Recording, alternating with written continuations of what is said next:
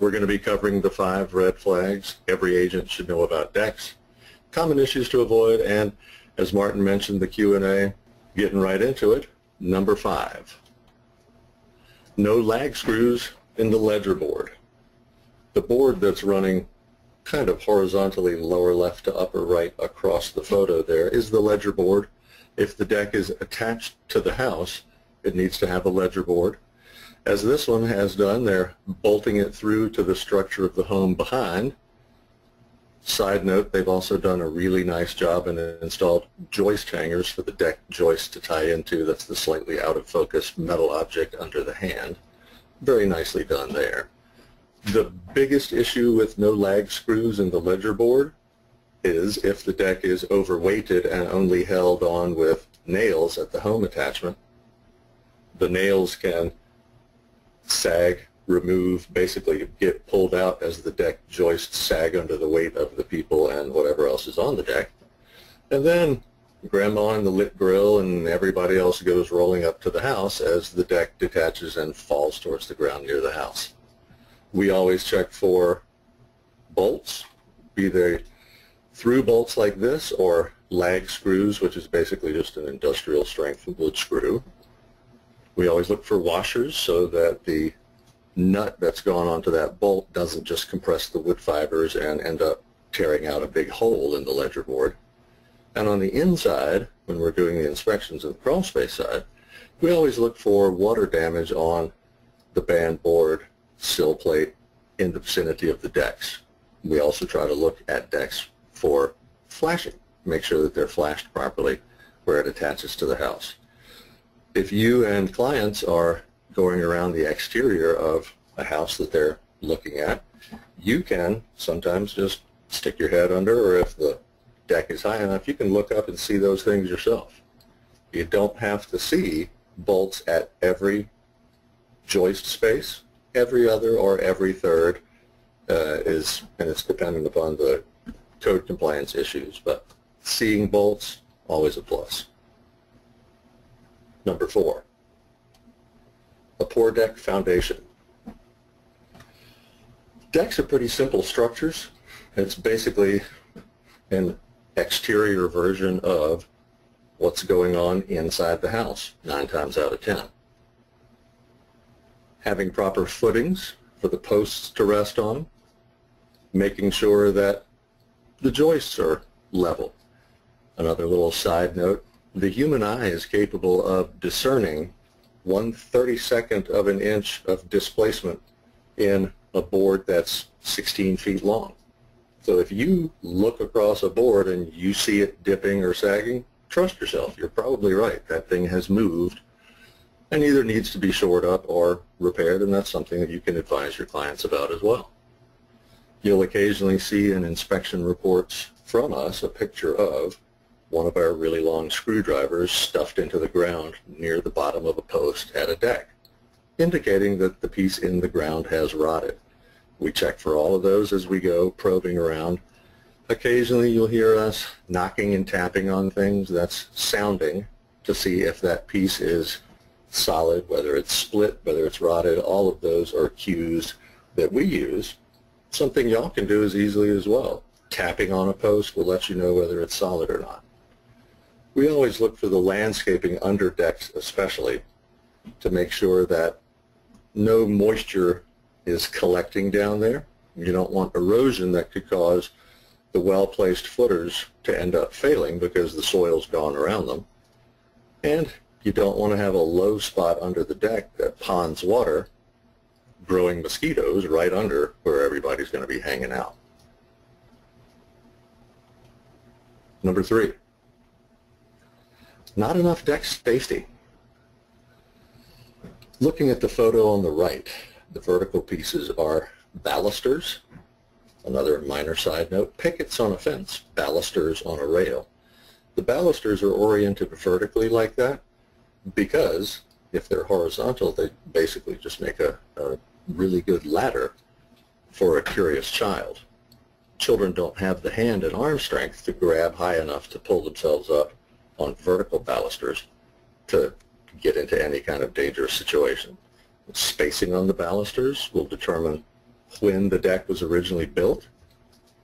Newer code compliance requires not being able to pass a 4-inch ball, a 4-inch sphere, anywhere through any of the spacing on that below the rail.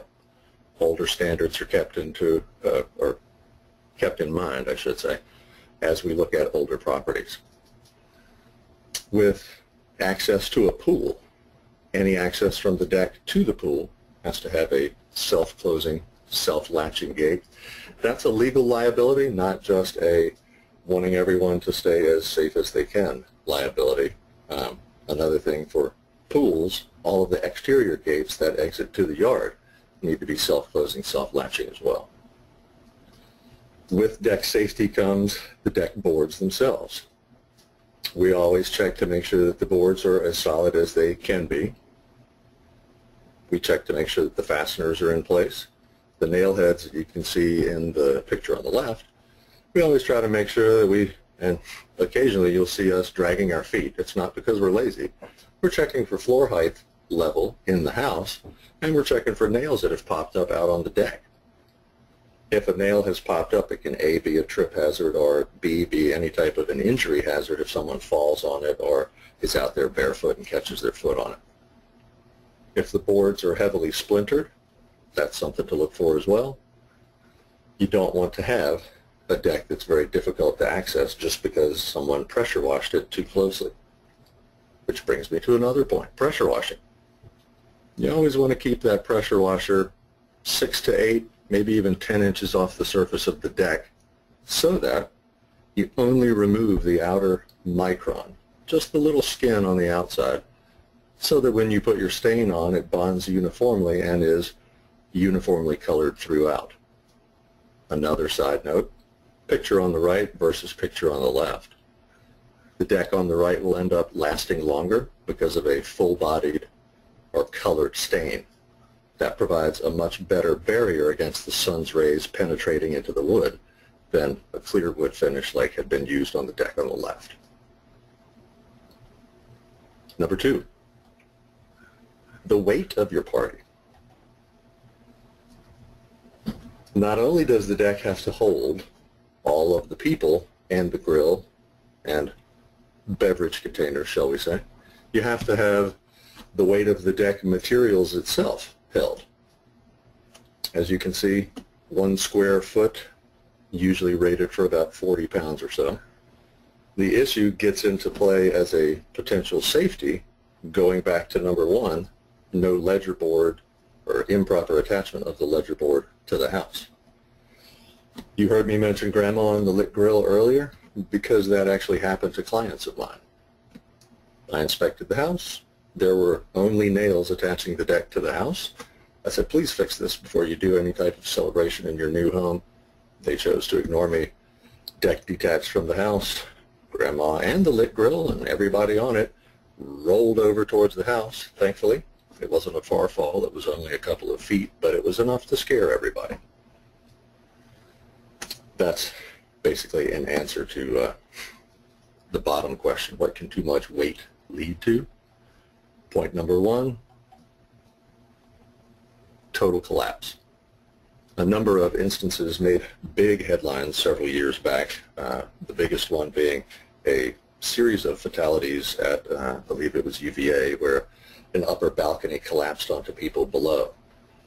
It was never secured with bolts. That's not the way things were built back then.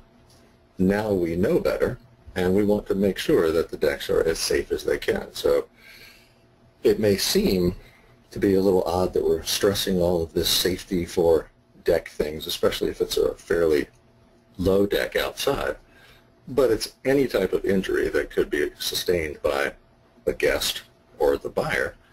That's a concern for us. Power washing.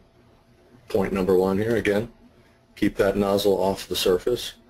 The growth rings that we were all taught as children to count to read the age of the tree, the darker stripe is the winter growth ring. It's a thinner stripe because it's a thicker, denser wood. It's made in more adverse conditions than the wider, thinner stripe, or the wider, lighter colored stripe. That's the spring and summer growth. If you get too close to the deck with the pressure washer, you cut away the soft stuff and you leave the dark or thicker ridges.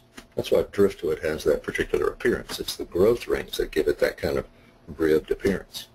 You don't want to have that on your deck. The landscaping outside plays a vital role in this too. A, you don't want the soil moved around so that you direct water under the deck or cause any type of erosion issues. And you want to make sure that you can get plenty of sunlight and airflow to the deck so that you don't grow mildew and fungus or any type of stuff that makes you have to clean it faster than you would otherwise. If you're not going to be occupying the deck for a while and the sun's going to be beating on it, you may want to move the furniture and pieces that are on it around some so that you don't end up having a stain that is not as faded as the rest. I'm certain you've all been into the dining room of a home somewhere and easily seen where the now vacant house has that beautiful rectangle in the dining room of differently colored wood because it was under the rug. You don't want to have that out on the deck either.